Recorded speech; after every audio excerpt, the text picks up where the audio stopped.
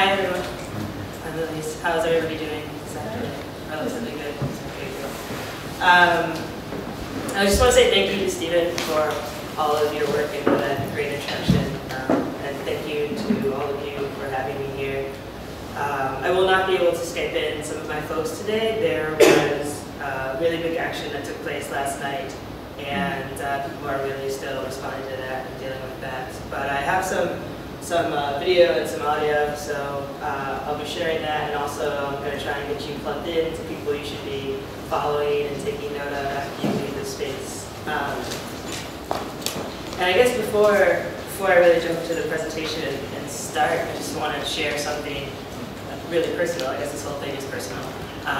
But last night I kind of finally had a moment where I realized that I experienced trauma and that I'm traumatized. And I've always thought that that was weird, like, you know, after this going out and doing work and like, oh, they come back with trauma, like, okay, try like living and being in it. But I kind of finally hit me yesterday that I actually went through some trauma. And I ran into another young woman who went down, who was actually in the front lines and there for a very long time. And we were talking and sharing stories about just the ways our bodies responded to it when we were there. And you know, some members of her group actually ended up going to the ER, urgent care, because their body swelled. And I actually remember that when I came back, I had a headache so bad I couldn't really see. You know, we weren't really eating while down there, we weren't really sleeping. We just had these phenomenal physical and emotional reactions. The past couple of weeks I've been really irritable and just kind of like strangely moody that I haven't been in a while, and I sort of realized that it's all from trauma. And then yesterday at a meeting, there was an older white woman, and she kind of just had this really big emotional, passionate outburst to the point of tears, and not necessarily out of sadness, but out of anger and out of exhaustion. And she was saying that she wants to see change for the little black boys and the little black girls, and it's because when she was growing up as the only white person in her project building, in the absolute nightmarish hell of poverty in New York City, black people were the only people who showed her love. And she was saying, you know, I love my children, and I love my grandchildren, and I've been able to raise them to be very tolerant and accepting of everyone, but I had to work my ass off in order to get that, and I love them, but I love the little black boys and the little black girls too, who don't stand a chance in this country. And it just, the passion of that just really hit me, and it all came down. I wrote a little bit, and I'll share what I wrote briefly, but one thing I said was, I'm traumatized because history has jumped up and punched me in the throat, because it's so in my present, and now I'm gasping for air. I'm traumatized because of how little has changed and how much worse we've gotten, but also because in Ferguson I saw youth, I saw the present, rise up with an almost unheard of and supernatural strength and scream at history, put up a wall and say, no, stop, enough is enough. I'm traumatized because we failed. We failed to love the little black boys and the little black girls, and not only when they're wearing suits and ties, but also when they have nappy hair and their pants are down low and they don't have shirts on. Why can't we love them? We failed throughout history and through histories, and it's all of us, black and white, and the weight of that failure is, if you take it all on, will blow you over. And I'm traumatized because I sat in it for a while. I sat in our historic failure that I've also inherited. So in going through that, I'm really appreciative of you guys letting me be here and kind of work through this trauma in a relatively productive way. This is my first time really doing that in a setting where I wasn't yelling at people. So thank you for giving me this space and sort of joining me on this journey through this space, because it's important to have these conversations and realize that these things are realities, right? That these are truthful, lived realities. You know, standing in a neighborhood in St. Louis and being told that in the local grammar school 90% of the fathers are dead or incarcerated, that's a reality. That is real. And just sort of hit on that. That's my nephew. It's a little weird picture. He's got fangs because his top teeth are super adorable. What's his name? His name is Sebastian. Hi, Sebastian. That's him, my brother. Apparently he's developing his wine taste already. Please don't call CPS. But these are my guys. These are the black men in my life. These are my favorite, absolutely favorite black men and people. And it really all comes back down to these are also the people that I worry about the most. And after, last summer it started off, I was like, oh, I don't know, Lisa, maybe you're being paranoid, maybe you're being paranoid. But this past Thanksgiving, I was at my brother's house, and he went outside for something really quickly to start the car or something, went out and hoodie. And he came back through the kitchen door, which is essentially like a side door or back door in his house. And he sort of just came in with his hoodie on, and in a moment I was like, oh my God, had you come into someone else's house, they would have shot you. And that's my first natural thought of my own brother. So this stuff is real. They're actual realities, and it gets internalized, and it's super intense. So there's that. So let me jump into this thing. So what basically happened was that I had spent the earlier part of the summer watching what was going on in Gaza and working with a group of activists and local activists here to respond to that and doing direct action to that, and just being in that space and kind of witnessing the voyeuristic trauma of just watching and taking in all this information and horror images day in and day out. And then Ferguson happened, and then it was just okay, this is too much, and this is actually right here. It's not next door, but it might as well be in my backyard compared to how far away Gaza is. I have to do something. It just sort of got this need to go down. And I started talking to more people, and everyone kind of more or less occasionally be like, oh man, we should go there. Oh, we should go there. Oh, we should go there. And then finally I got to the point where I was like, F it, let's go. I met some people from the Answer Coalition through doing work with Gaza, and I reached out to them for advice, how do you, what kind of transportation should we use? Get a van. Okay, we'll get a van. Well, we're going to need to fundraise. Okay, so we'll fundraise. And I had a friend whose family was willing to donate $1,000 to get us started. And then after that, we did a GoFundMe. And basically, long story short, through the course of, I think, 5 or 6 days, we raised $2,500 on top of the $1,000 that we already had. And it was just this crazy outpour of support, particularly from people and friends who aren't necessarily activists or tapped into many causes or haven't really done any action before. So it was this really beautiful, amazing outpour of support. We didn't even make a cute video or anything. So yeah, it was great. And so we raised that money, and we organized our crew.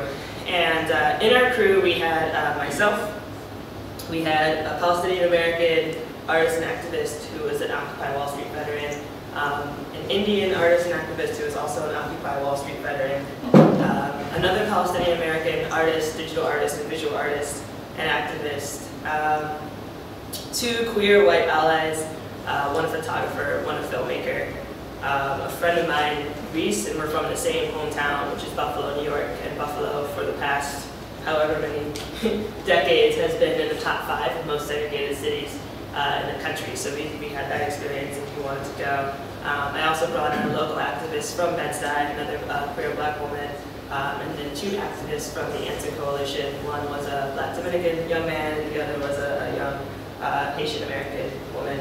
And I lay out those identities so that you can understand that this was really I call it my little rainbow collective, but it really was a coalition of different identities all coming together to show solidarity for this work, and also connecting to this work and connecting it to their work, in their own respective realms.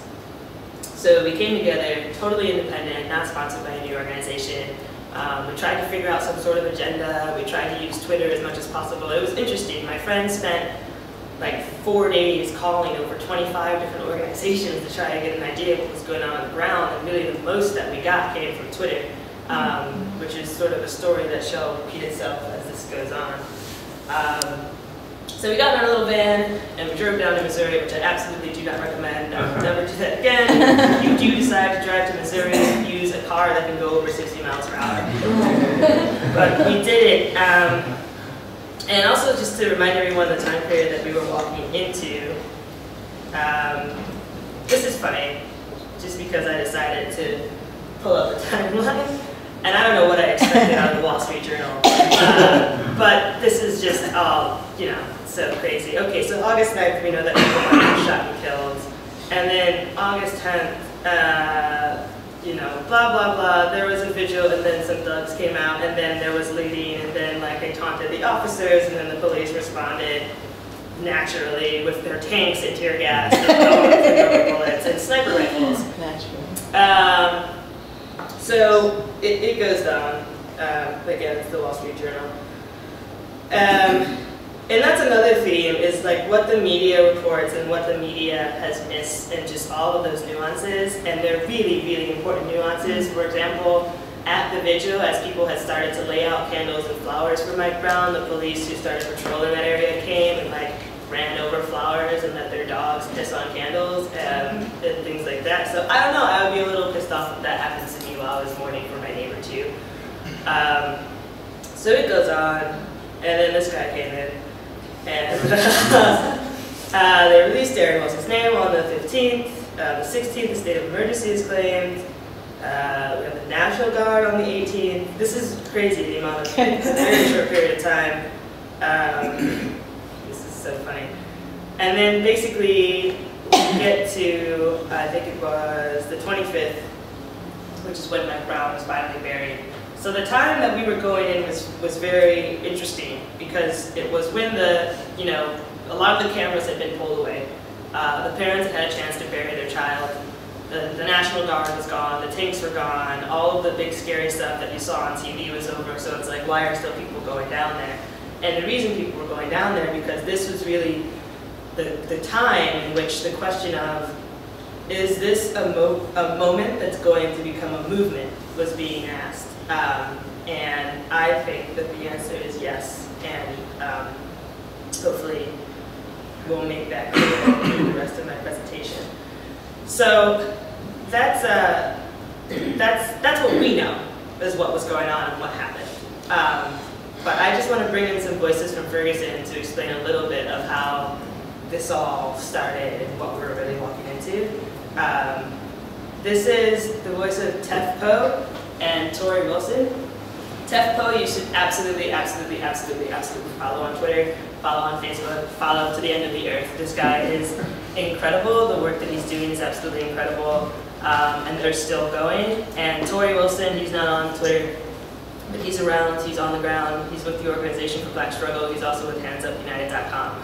So if you want to plug into what's going on down there, definitely follow these guys. These guys have been there since the beginning, and this is them talking about how this all sort of happened. When I showed up to the police station, I didn't even know him, you know what I'm saying? It was like, I keep telling the same story over and over. It was like a Black Power comic book. Every form of Black Power-ism was there. You get the rappers, I showed up, I walked up and I kind of shook my head, and I said, damn, I'm a fucking rapper.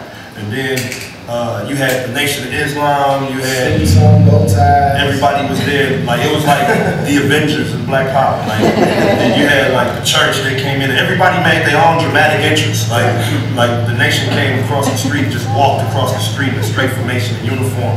The church just hopped out like mad unorganized with big hats coming on. You know what I'm saying? The rappers, they all came out, you know, at various moments with their camera, like they TMZ. But it was just wild to watch. So I saw him up there early in the game, and I walking through, because you know I'm a big time local activist. So I'm coming through, let's get down, brothers, let's get this justice. Who wants some answers? So I see him in the front of the police station in all black. So I start watching. He had like a folder in his hand and some people around him. And I guess he had the balls big enough to go in the police station. So he came up the station and people were like, so what's the deal? You got some answers for us? And he snapped on his lady and said, you expect me to work out 400 years of problems in one day? So then I looked at him, I was like, man, this dude crazy. So then he took the envelope, held it in the air, he said, meet me in Canfield Gardens tonight at 8. Everybody, we're all black, and we're gonna get some answers. And then he walked off. I was like, man, that dude crazy. I didn't even know him at the time. But then you saw stuff like that. It was crazy. Like one Black Panther dude was in the middle of the street. He was mad. And he said, everybody march to West Florissant. So then he started marching by himself. Nobody was marching. turned around and said, "Why the hell are y'all not moving?"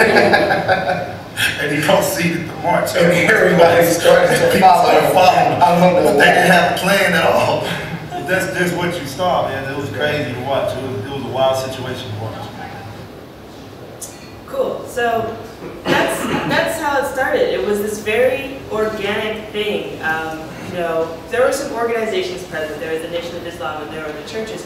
For the most part, what you really had were people, individual people, a community coming out and literally just asking why, and wanting answers, and wanting to understand, you know, why did this happen, and then being met with the aggression that they were met with, and then just flaring up in, an absolute rage.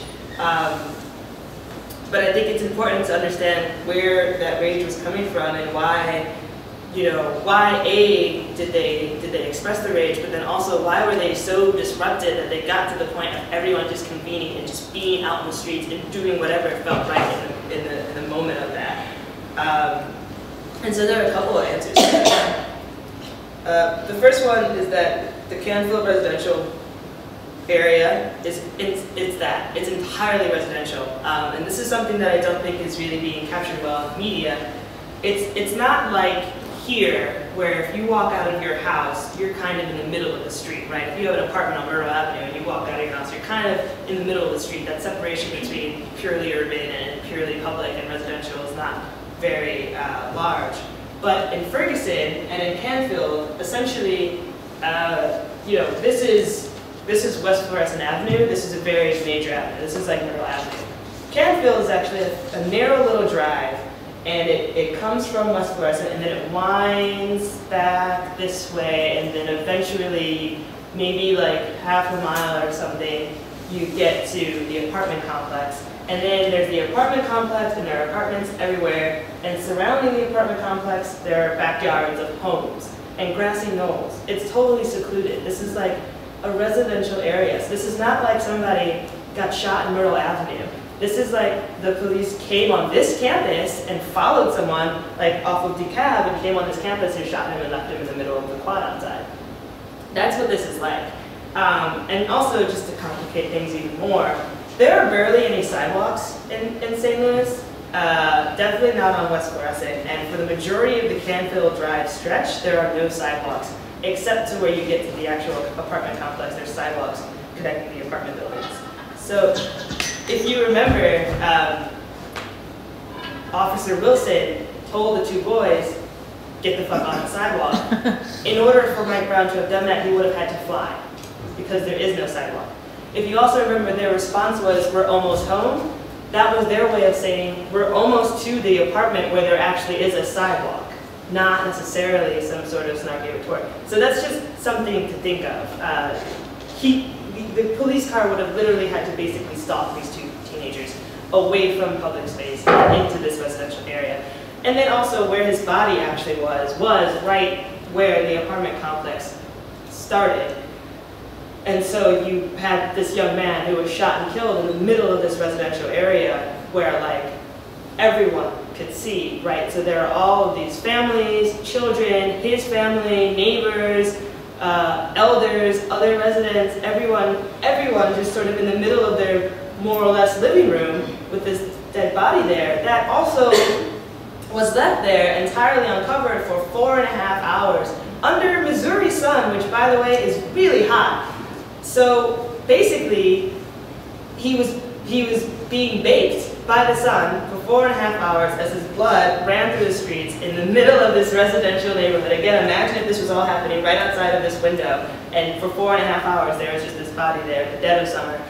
To the point that when they actually did come and get his body, they had to scrape him off of the ground because he had baked into and decomposed into the earth. So that's the trauma that these people all witnessed. And then another thing to remember is that even if everyone wasn't there, there's a relatively porous relationship between St. Louis County and all the municipalities there. And that's pretty natural, right? That's like, I might have a mom or a grandma from St. Louis, but now we were raised over here in Ferguson, but my cousin lives in St. Charles, or da-da-da-da, and so you're routinely visiting your friends and your family, you know, you're very connected to what's going on. In a sense of like, you know, if something happened in Manhattan or Staten Island, it wouldn't necessarily impact us right away, but we're all New Yorkers, right? It's the same thing down there. Like, they're all from St. Louis. So these are three activists. The young woman, her name is, she goes by Netta. On Twitter, she's Netta, but you should actually definitely follow her. She is outrageous, totally amazing. Her work is great. I'm pretty sure it's 8 A's. It might be 7, it might be 9. I apologize if I lead you astray. But these guys are all from St. Louis. But they have been down in Ferguson ever since day one, every single night and every single day supporting the community. And that's because that relationship is really porous. It's also a really small area, right? Like, you can drive 20 minutes and go through like 5 or 6 different towns. So the word outside agitator is actually kind of BS. Because the police on the force who are protecting Ferguson, they themselves are probably outside agitators. The mayor of Ferguson doesn't live in Ferguson. So everyone at this point is actually an outside agitator. So you have this trauma that's then also spreading through this community that is greater than just that residential complex. And then finally, you have this really ugly history of oppression between the police and the people of Ferguson. And I'm sure by now you've heard some of these things of like how the police do, you know, they overgive warrants, they're, you know, you can get arrested for anything, you're likely to get a ticket for anything. They basically have this system of extortion, and that's very real. And when you talk to people down there, you know, usually you'll hear people be like, oh, I don't go to that street at night because like that gang might be out there, or like it gets a little dicey, or I'm not safe because I'm a woman. Down there, it's literally like, I can't drive A, B, and C at this hour because I will get pulled over. Not because I will get mugged or because, you know, I might get whatever, but because the police will harass me. Like, that is their way of life down there, because what you're reading about now is actually so real and so prevalent. And one of the ways a protester explained it to me was, you know, they'll go in and they'll tap a community, right? Like last year they issued more warrants than there were people in the city of Ferguson. They'll go in and they'll do that. And then once they get all of the money and once they get they tap the whole community as much as they can, they have amnesty days. Like every 5 or 6 months, where literally they're like, just kidding, come in, get your slate white clean RV, and you move on. So there is a lot of like a really bad history of just aggression between those three communities. So you take all of those things, you know, you take the trauma, you take that this impacts more people than just who live in that residential complex, and you take this history of being harassed by the police as a community for so long, and you get the rage that was sparked by all of this, and you get the people who are down there and out in these streets. So I'm going to shift a little bit and tell some stories of essentially the weekend that I spent there. The first big thing is that Saturday there was a march and protest in front of the police station, and it's a little confusing because there's so much going on. You know, at first I heard about it on Twitter as a march to the police station, somebody else heard about it as a march to this park, and so by the time we actually rolled up to this march, we were trying to find the march, and there were people outside marshaling and pushing people towards the police station. You kind of go up to people and you're like, hey, are you a part of blah, blah, blah? No. Who's doing this? I don't know. What are we supposed to do? Go to the police station. Like, just individual people, totally done with any sort of organizational agenda, like pushing the crowd and directing the crowd, and the crowd really following what the people want in that moment, and then needing to be supported by the organizations in that moment. So that when we finally got down, my group, when we finally got down to the march, that's what happened, and we sort of got pushed to the police station, and that's where I really saw like a lot of incredible things. And this is a picture of the march.